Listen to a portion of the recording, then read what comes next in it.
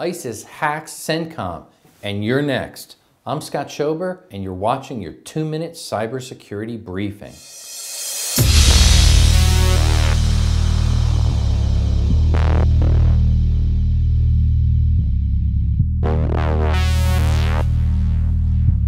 On Monday, January 12th, the official Twitter account and YouTube channel for U.S. Central Command, or CENTCOM, were hacked by ISIS supporters.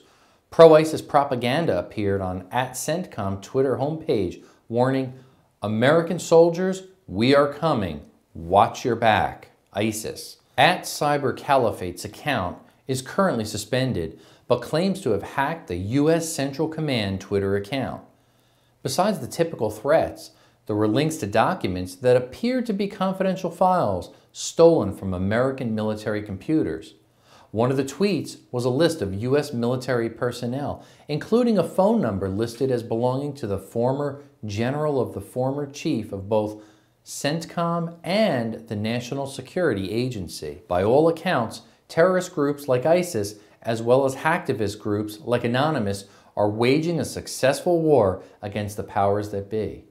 This might not directly affect your average citizen or small business, but the methods they use to wage war all come back to best security practices that we all need to follow. Here are a set of tips to follow that apply to Twitter as well as any password-protected account on the internet you would like to keep private. Number 1, use strong passwords to prevent being the victim of hacks.